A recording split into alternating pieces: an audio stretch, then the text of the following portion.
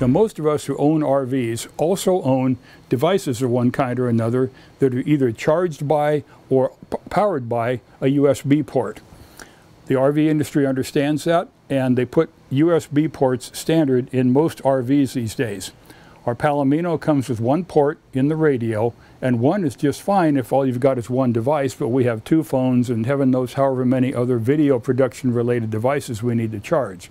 So we needed to add another device or another port to the Palomino.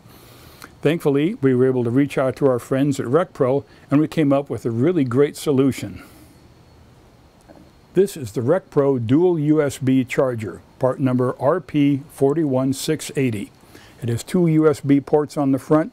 It's only about 2.5 inches diameter, a little bit smaller, not very deep. It'll fit in an awful lot of little corners in a cabinet someplace.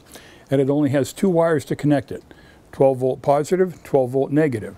That makes it one of the easier aftermarket accessory installs that you'll do on your RV. We decided to use one of these guys, and we'll show you how it works going into our Palomino. We used a 1 3/8 inch Forstner bit to drill a smooth hole in the cabinet. We located a spot with no backside wire or plumbing interference and drilled the hole for the charging unit. Every wire joint was soldered and protected with heat shrink tubing. The 12 volt supply line is protected by a blade type fuse holder. Always add a fuse to the new accessory power line. 3 small wood screws made fast work of mounting the charger. With the USB charger powered up, we connected our Kindle and it indicated it was receiving current.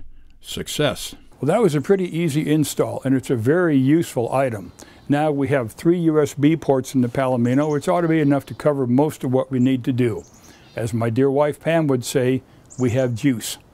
So check out the RecPro catalog and their dual USB charger, and you might find it a pretty handy accessory for your RV too.